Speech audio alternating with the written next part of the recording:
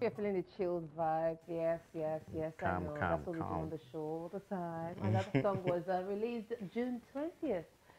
Safe to say, May 20th sorry, May actually. 20th. Yeah. Yeah, Safe to say, your very first song for the year. yeah, first release. Yeah. Wow. So congratulations, then. Thank you so much. But I'm loving, the chill. But why Ballon d'Or? There's a. I know it's Yeah. making waves now on social media and streaming platforms. But Yeah. there's also another song, Ballon No, d'Or. Whiskey and Bono. Yeah. Yeah. Actually, Was Ballon that d'Or is. intentional? No, I wouldn't say it was intentional actually. Thing is, Ballon d'Or is from the football world. Basically, it's like an award they give to the best football player of the year or whatever. Because I don't watch football, but I know about the award. It's like their biggest one.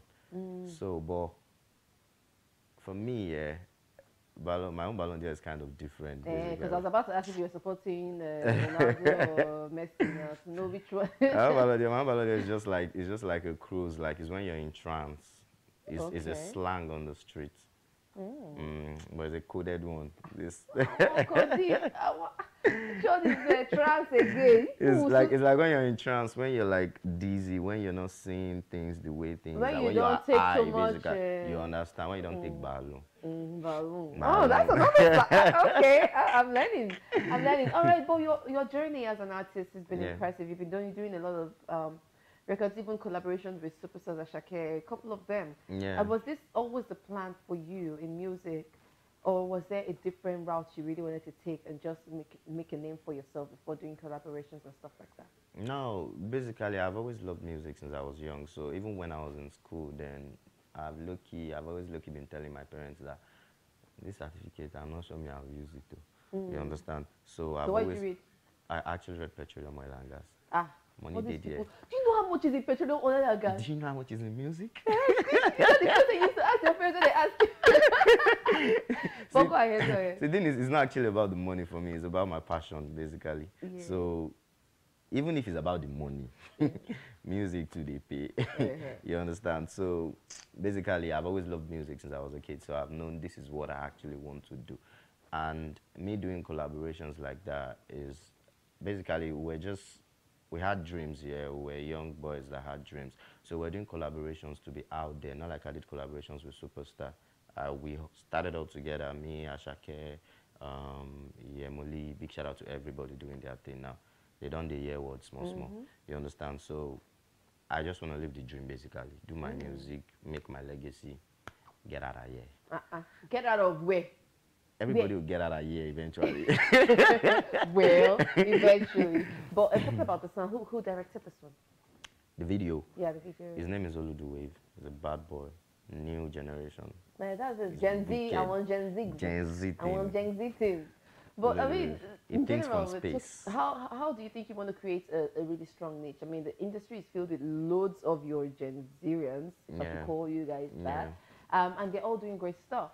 But how would you now describe your sound to create your own niche, have your own following, or it's just as it comes, you just throw things out there? I feel like big shout out to everybody doing their thing, but I know I'm different.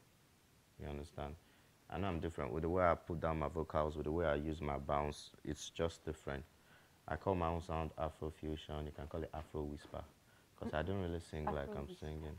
So you speaking my Anisha. You get me? Okay, yeah. So I call it Afro-Whisper. So it's different, but the sky is actually large enough for everybody to fly. So when you were going, weren't you scared that people might not really be familiar with my kind of sound? It's probably different for you. And they might be like, why is he always singing like he's straining his voice, or that's his style? should I bust your head? When I was going in I thought I would just do one song and blow. That was my whole mindset, you Yeah, understand? it's always the mindset of anybody Yes, coming nah, into you understand? So I thought I was just doing one song and I just blew. Bah.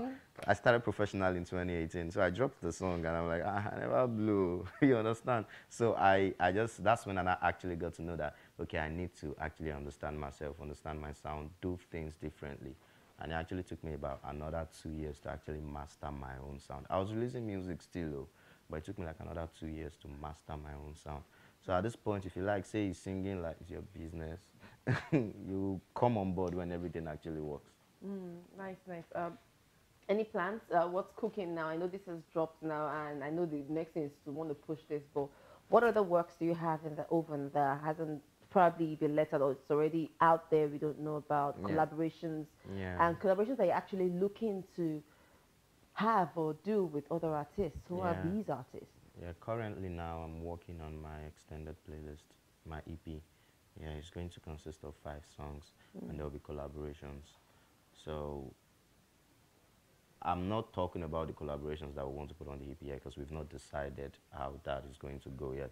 But speaking about artists that I would love to work with in the nearest future, Wheezy for sure, Machala,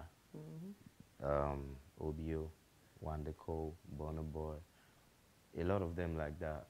Buju, Rema, Kiss Daniel. Ah, those are your people now. Gen Z thing. But you know, there's this thing that a lot of people, well, some throwback artists or artists that have been in the game say that it's a bit easier for you Gen Zs because, I mean, you have the social media.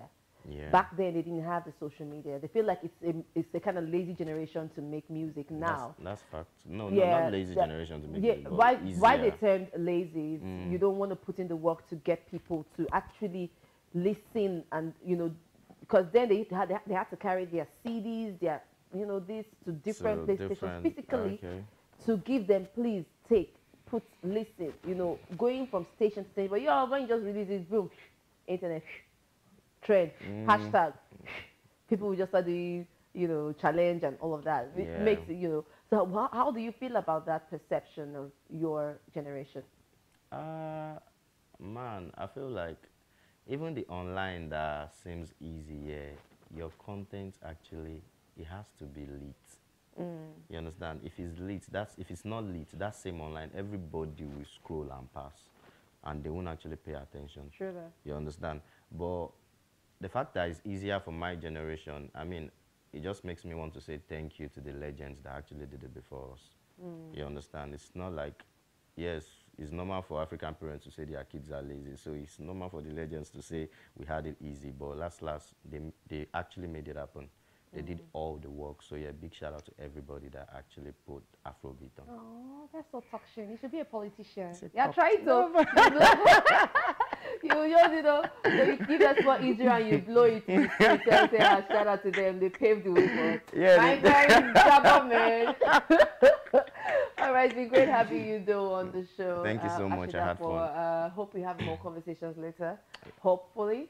All right, guys, you heard it from an amazing Afro-Whisper artist. That's what's in the studio. Now it's still Throwback Thursday. We'll be going on a short break. We'll be talking about culture, heritage, and the importance of putting in the work in order to be appreciated by organizations and bodies and all of that. All right, stick around. We'll be right back.